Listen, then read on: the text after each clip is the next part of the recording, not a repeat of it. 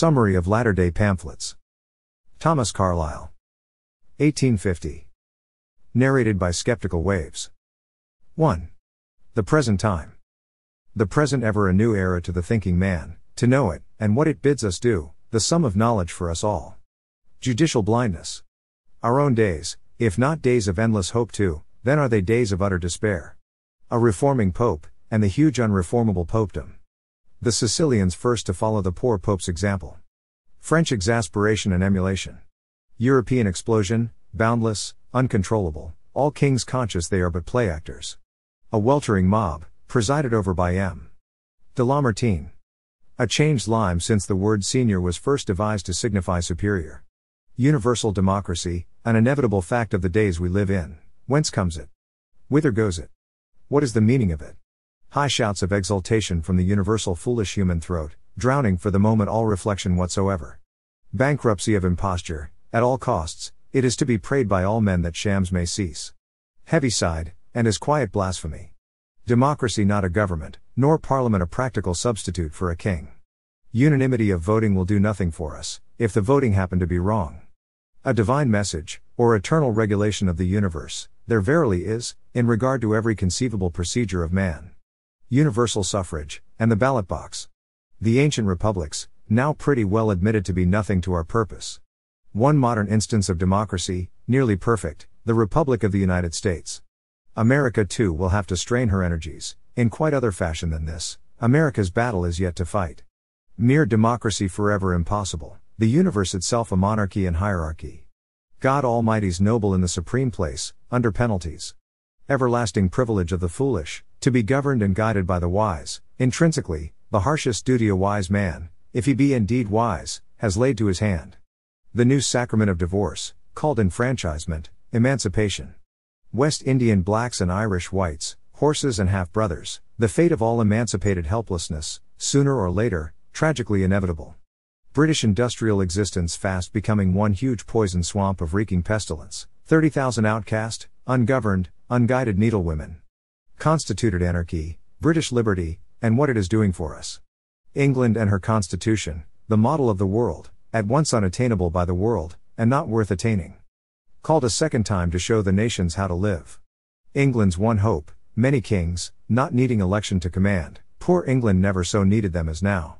The true commander and king, not quite discoverable by riddling of the popular clamor. The fateful Hebrew prophecy, sounding daily through our streets. In regard to choice of men, next to no capability on the part of universal suffrage. The few wise will have, by one method or another, to take, and to keep, command of the innumerable foolish. Captains of industry, organization of labor, the new strange task which no government can much longer escape. Speech of the British Prime Minister to his pauper populations and the respectable professors of the dismal science. Alas, there are things that should be done, not spoken, that till the doing of them is begun, cannot be spoken. 2. Model prisons. The deranged condition of our affairs, two ways of proceeding in regard to them, selfish indifference, and self-lauding philanthropy.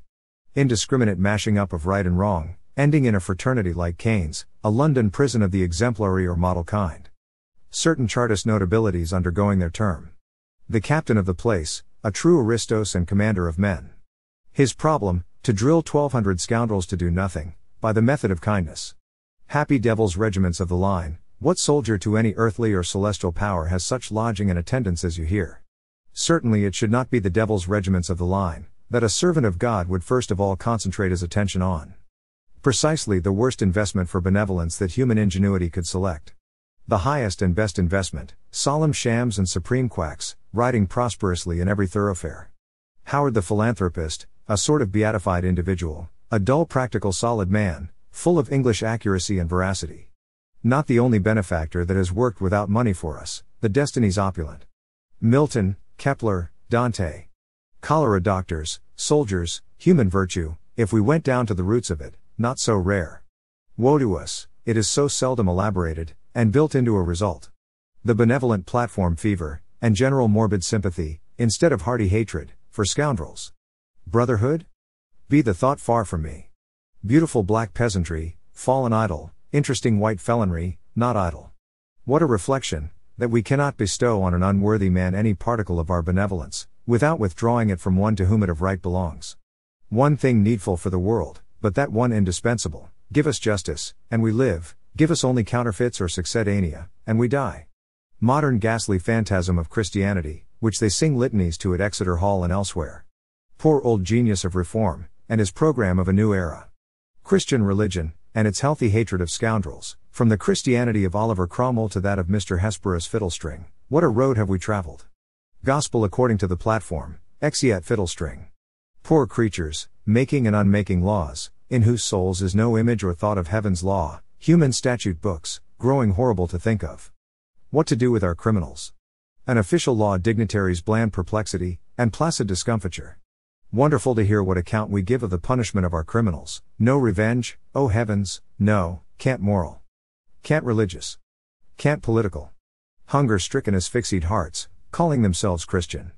Woe to the people that no longer venerate, as the emblem of God himself, the aspect of human worth. The true ground on which to deliberately slay a disarmed fellow man, revenge, and the ineradicable tendency to reventure oneself on the wrongdoer, to pay him what he has merited. How it shall be done? A vast question, involving immense considerations. Terrible penalties of neglecting to treat hero as hero, and scoundrel as scoundrel, dim oblivion of right and wrong, worldwide maddening misery, new astonishing phallus worship, and universal sacrament of divorce. The ancient Germans, and their grim public executions. Scoundrel is scoundrel, and no soft blubbering and litanying over him can make him a friend of this universe. A didactic sermon, as no spoken sermon could be. Except upon a basis of just rigor, sorrowful, silent, inexorable, no true pity possible.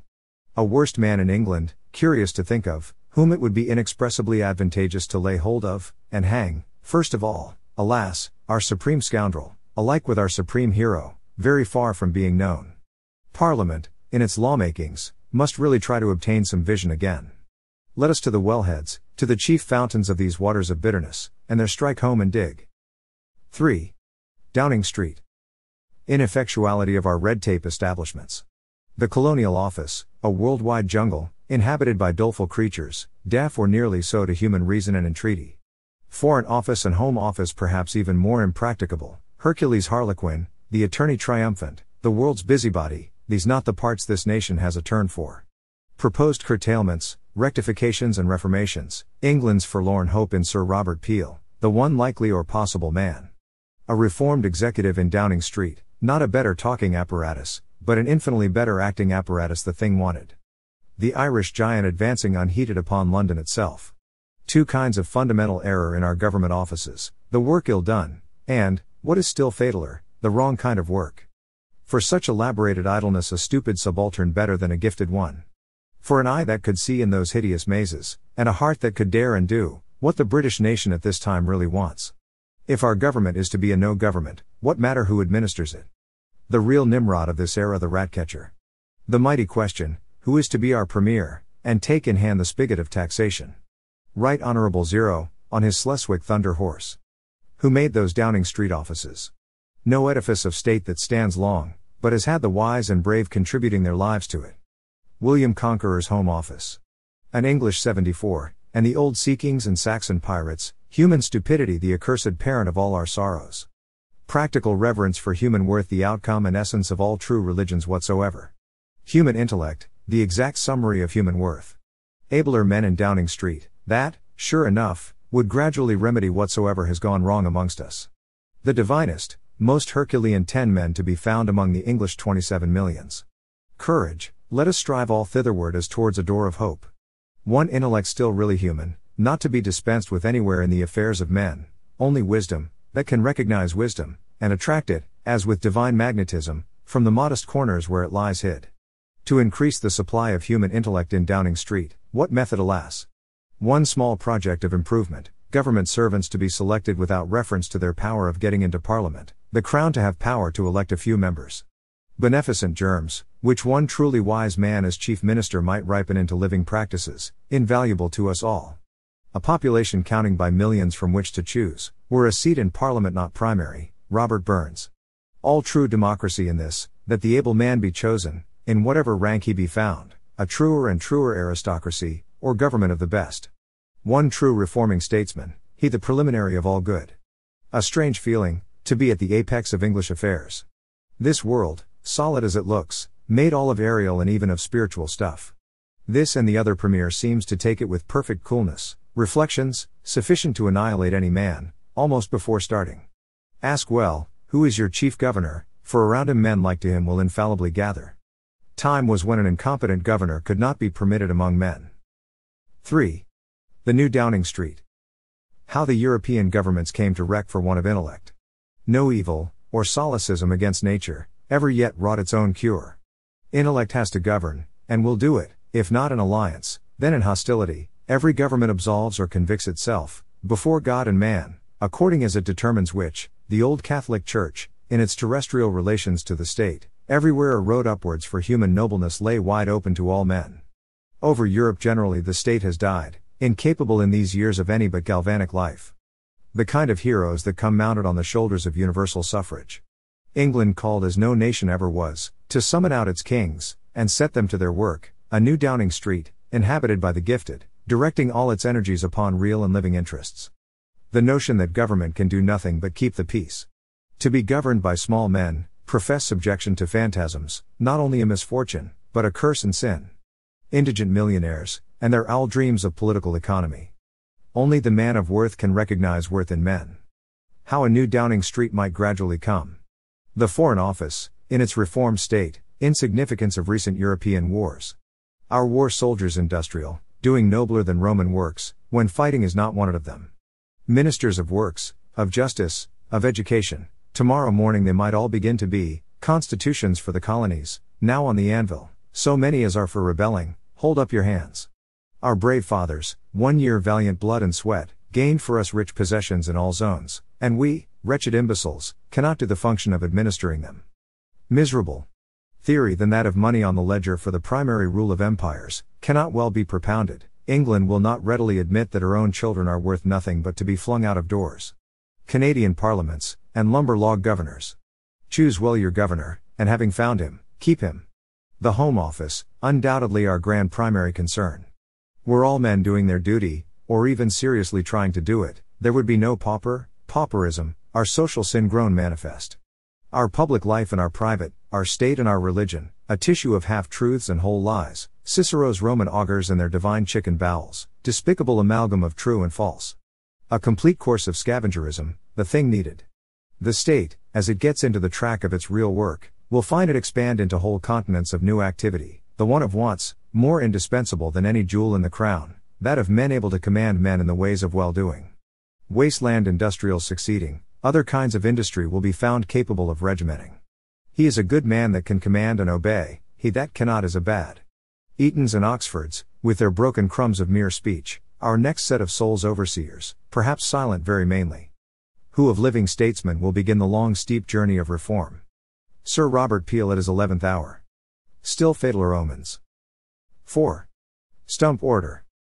Our deep-rooted habit of considering human talent as best of all evincing itself in eloquent speech, such a test liable to become the very worst ever devised. Hard sayings for many a British reader, the talker established in the place of honor, and the doer lost and lamed in the obscure crowd.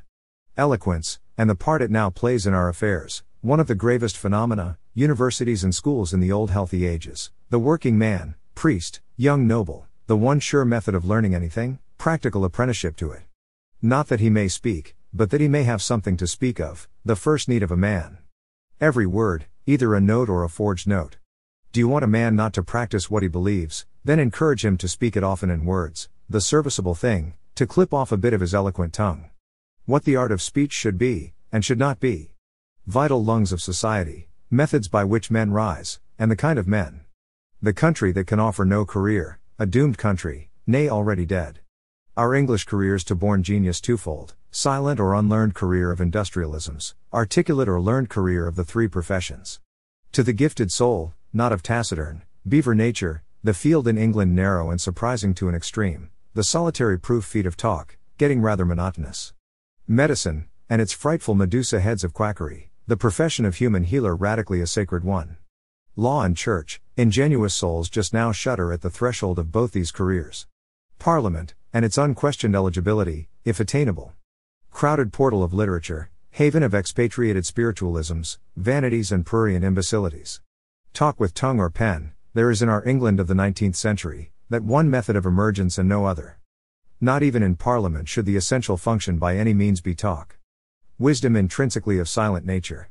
Politeness, and breeding to business, how politeness was invented, Johnson, Burns.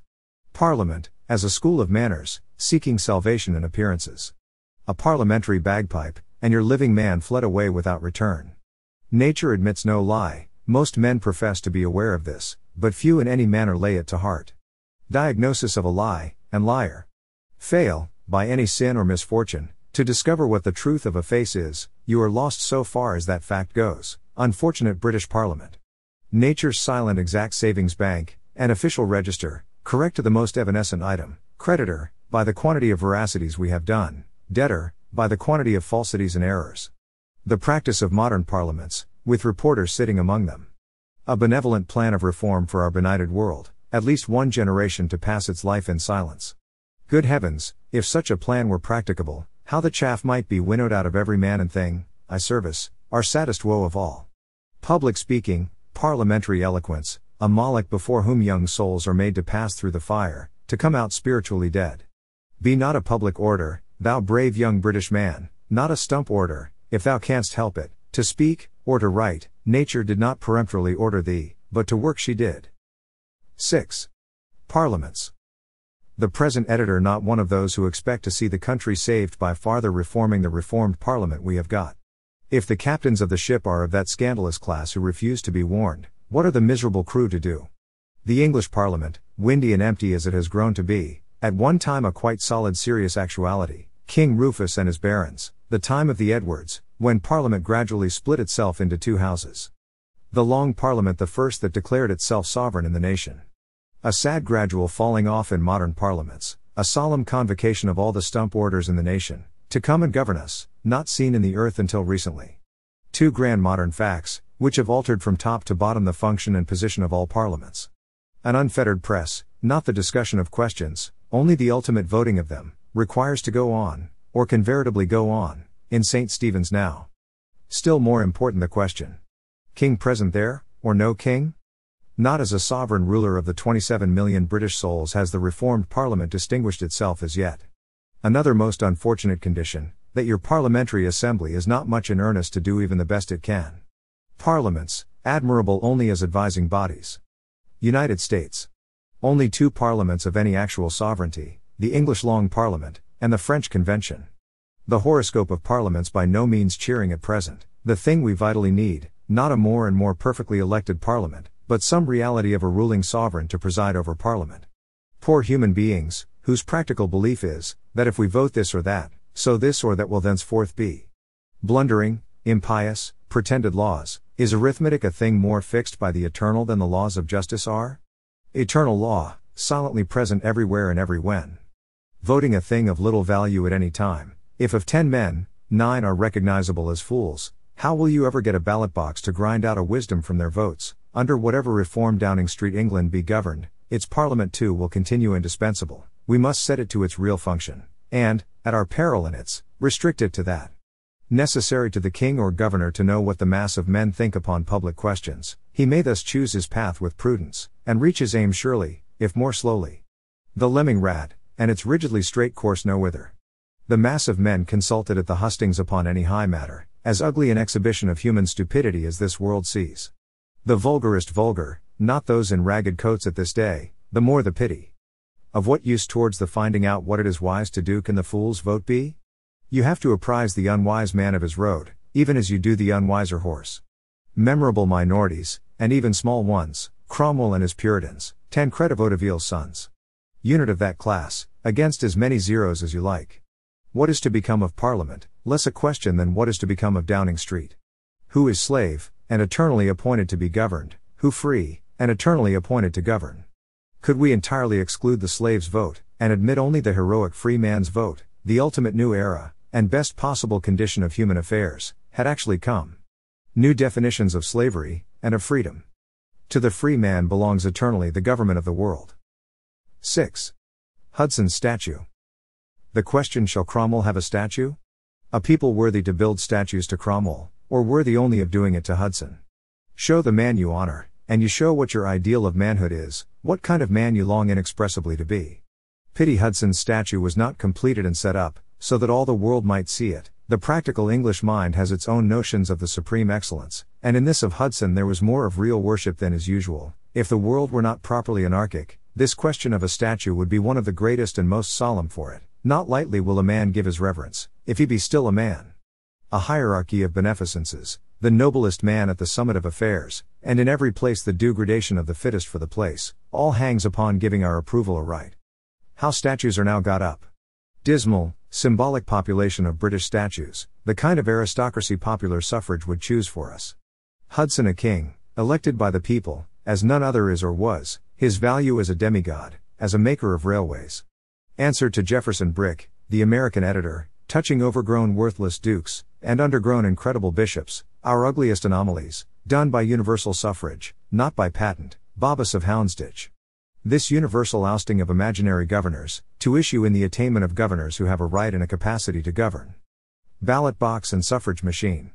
Alas, could we once get laws which were just, the bravest of existing men on the throne, and on the gibbet the veritable supreme scoundrel of the Commonwealth.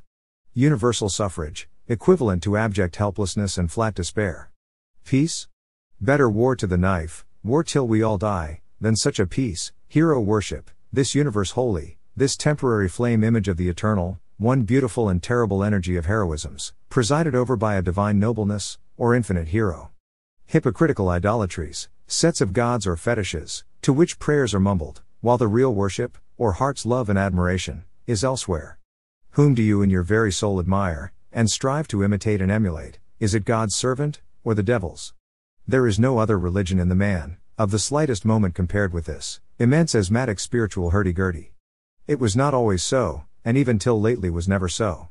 Collins's dull old peerage book, properly all we English have for a national Bible, of these ancient peerages, a very great majority visibly had authentic heroes for their founders. One's heart is sore to think how very far all this has vanished from us. Our one steady regulated supply, the class definable as supreme stump orators in the lawyer department.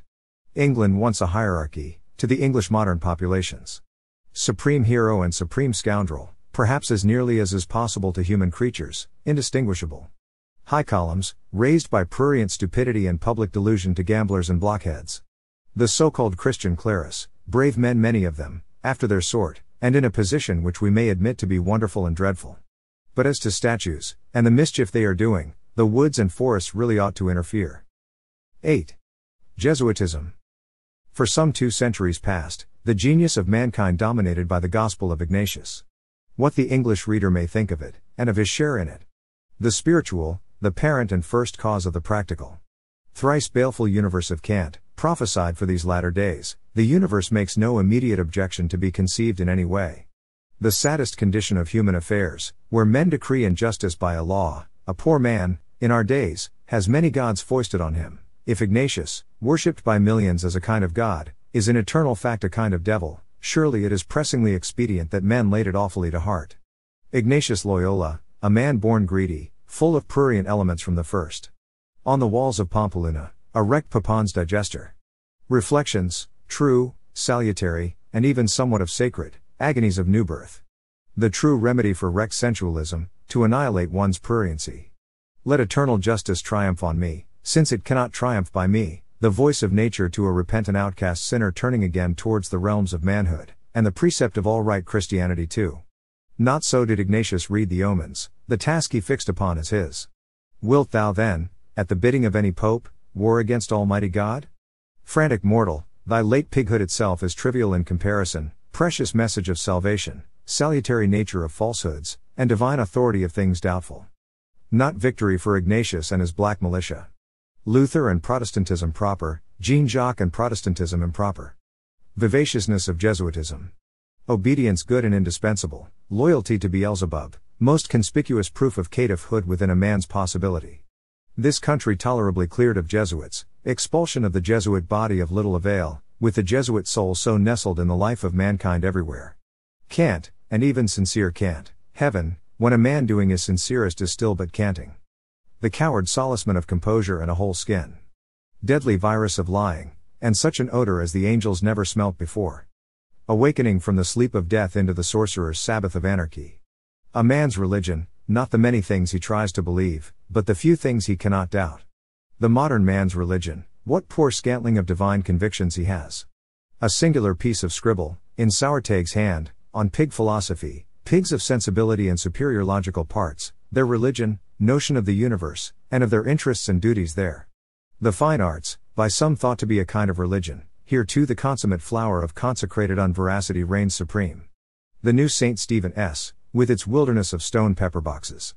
The fine arts, like the course and every art of man's God-given faculty, sent hither not to fib and dance, but to speak and work. Homer's Iliad, no fiction but a ballad history, the Hebrew Bible, before all things, true, as no other book ever was or will be. The history of every nation an epic and Bible, the clouded struggling image of a God's presence. Beyond doubt the Almighty Maker made this England too, and has been and forever is miraculously present here. What are the eternal covenants we can believe, and dare not for our life's sake but go and observe? These are our Bible, our God's Word, such as it may be. Miracles, worships, after their kind. No rhythmic history of England, but what we find in Shakespeare. Luxurious Europe, with its wits, storytellers, ballad singers, dancing girls, all the fine arts converted into after-dinner amusements. How all things hang together. Universal Jesuitism once lodged in the heart, you will see it in the very fingernails by and by. Our exodus from Houndsditch, Yankee gather coal, and his strange flashing torch gleams. How simple souls clamor occasionally for what they call a new religion. This universe, in all times, the express image of the human souls, and their thoughts and activities, who dwell there. The open secret, in these dark days a very shut one indeed. Surely this ignoble sluggishness, skeptical torpor, is not doomed to be our final condition. Under this brutal stagnancy there does lie painfully imprisoned some tendency which could become heroic.